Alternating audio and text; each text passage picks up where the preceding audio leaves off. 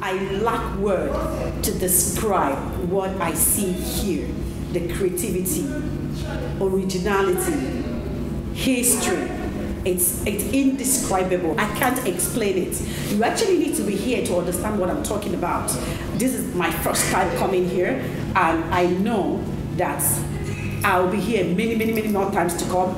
In fact, here is going to be a frequent visit for me, because it's not what that can be explored in 1 day, 1 month, 1 year, even 10 years is a short period of time for you to understand. I want to be able to understand every single piece of art here. It's so beautiful. This is a talking drum. Yes, this is a talking drum, sending the message through the drum. And it's also a seat. So you explore Nigeria. This is the mirror, this is the table, and this is the double seat for the talking drum. Wow, this is really beautiful. Everything here is, art.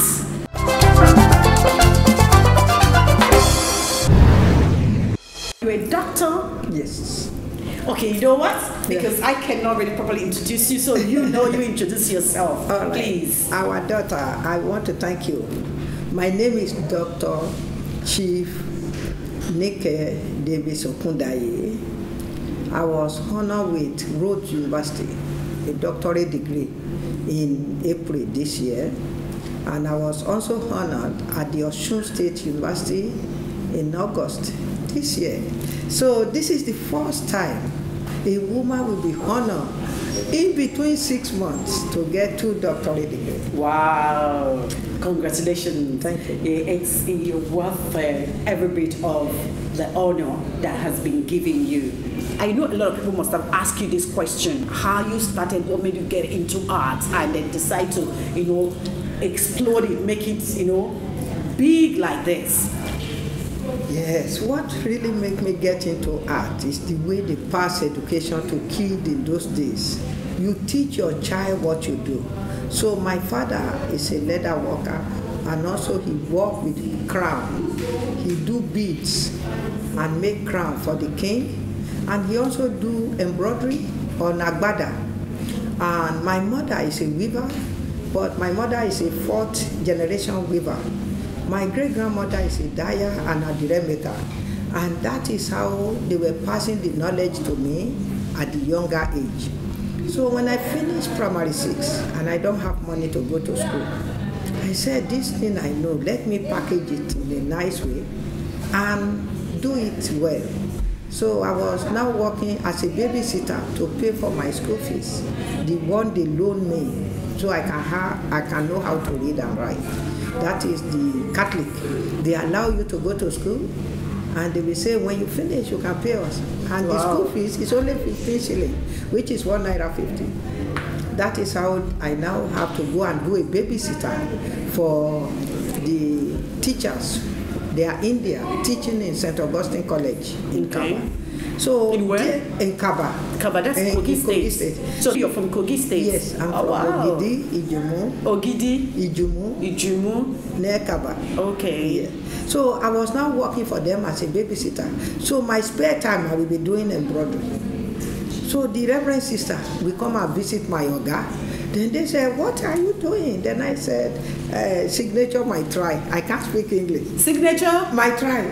What does that mean? I'm just telling them this is my work, and the signature means the work I'm doing is my signature.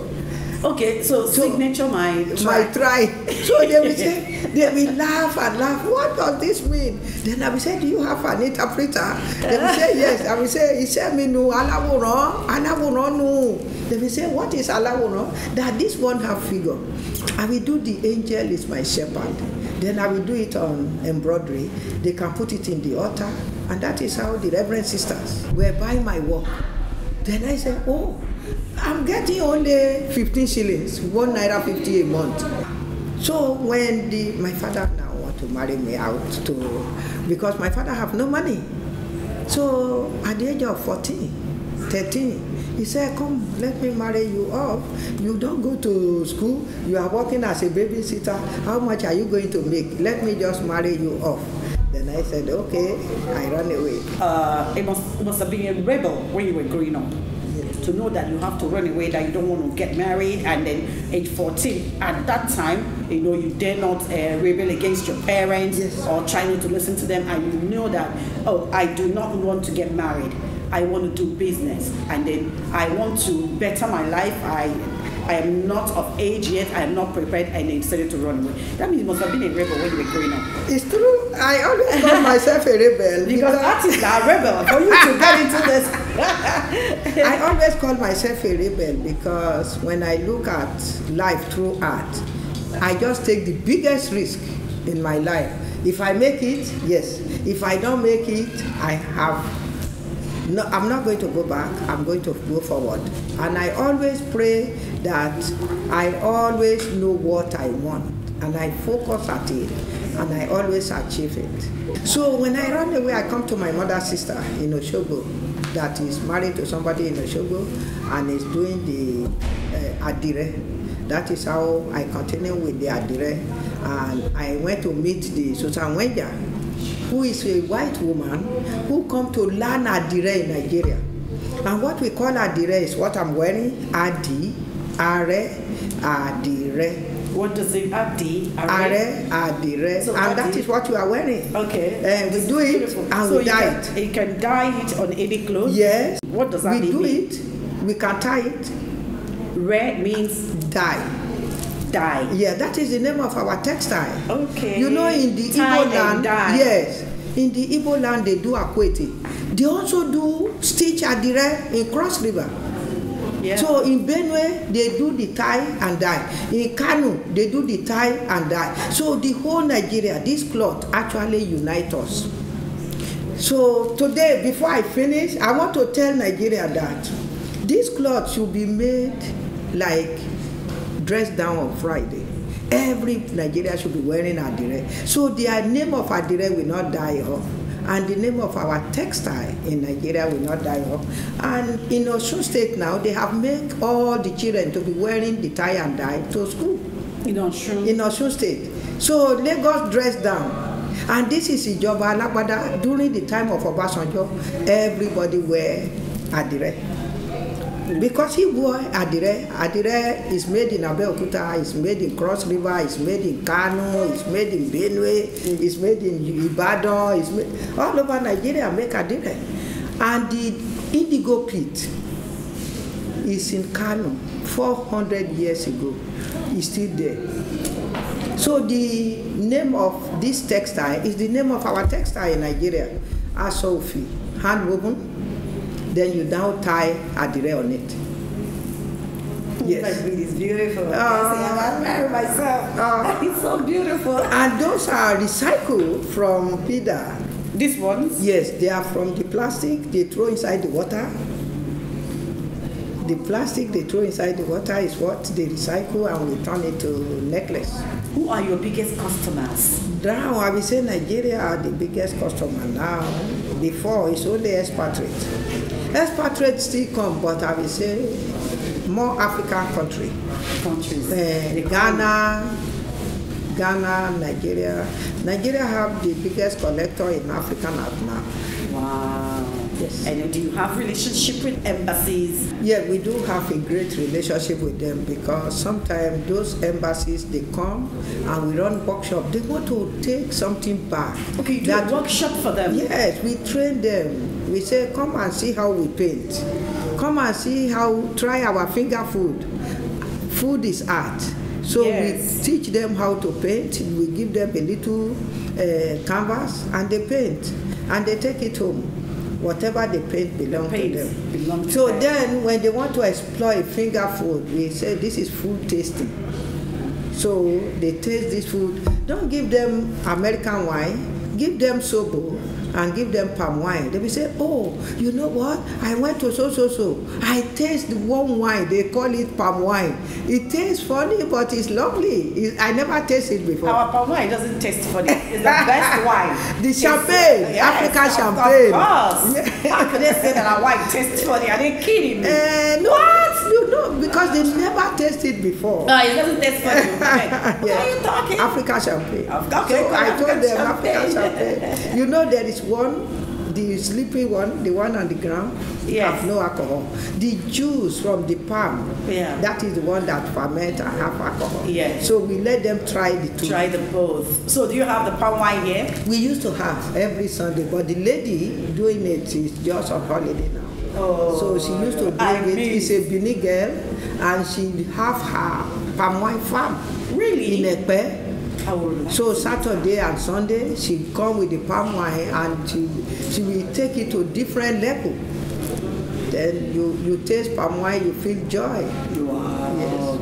This is really amazing. Your work is beautiful, and you welcomed me and gave me this beautiful dress to change. And this is, you know, it's not free. And you did it on paper so that people can easily wear it and try it out. Yes, you know, it's called agbada. Okay. So in those days, it's only men who wear agbada. But now a woman can wear agbada. You are a queen in your own house. So we women, we are queen. And sometimes we wear something too tight. We're supposed to wear agbada and give ourselves room and feel queen. So you know our head tie is our crown. And that is why I'm always happy when I see a woman with the gele. Wow. So they are wearing crown. The queen wear crown, you wear crown. So you are our queen. The queen of the media. Wow. That's a beautiful name. I'm happy. I'm happy. This is really amazing. So what we're going to do, even while we explore, I'll make you feel as if you've stepped inside this gallery. All of them have a story. There's a beautiful story behind all this pieces of art. And that is what makes it very interesting. Yes, and like you know already from here, this is a talking drum turned into a chair. Sending the message through the drum. Sending the message through the, what kind of message? Oh, when you get to the king palace. So the king, they are telling the king that the queen of the media is here. Then he will say, she will send somebody, go and tell the drummer, let her come in. So they will ask you to come in. But the message has gone through the drum. That is why they say talking drum, the drum that talk to the king. So the king will now send message back. So it has already told the king, so is here. How are you? Queen of media.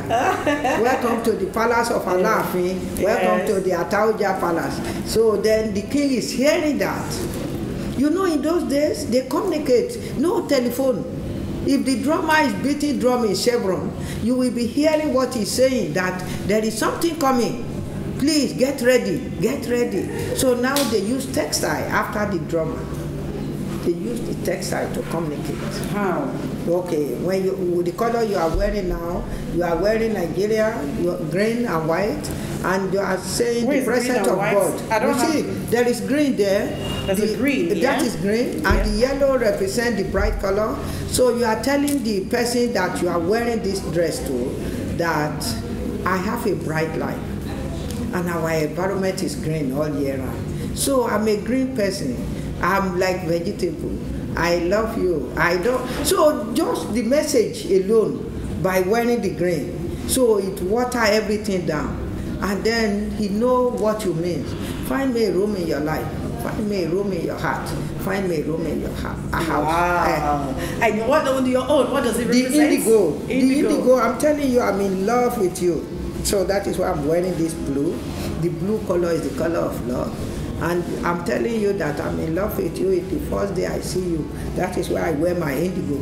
When a man marries in the northern Nigeria, they wear the blue turban to show love to the new wife. I thought the red is love.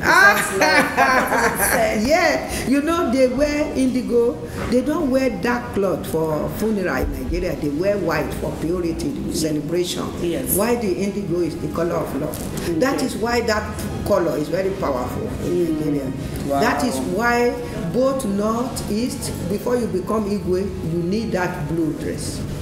Before you become Emir, you need that blue dress. Before you become Emir, so you need that blue indigo. Then the other one is the silkworm from the cocoon. Sonyo. There is a cloth handwoven called sonyo. Okay. So the whole thread is from silkworm. Okay. We grow a lot of silk on Arire tree in Nigeria. Wow. So all these cloth communicate and they bring people together. So when they wear the agbada, It's taking 3 years to finish the weaving. It's taking 3 years to finish the embroidery. So the king is telling you that I prepare for long before I can carry all of you on myself. When the king wears the crown, he's carrying a heavy load. People cannot understand that load of carrying many people is to work with so many people and carry them along. Wow. It's a lot of duty for the king. This is really amazing.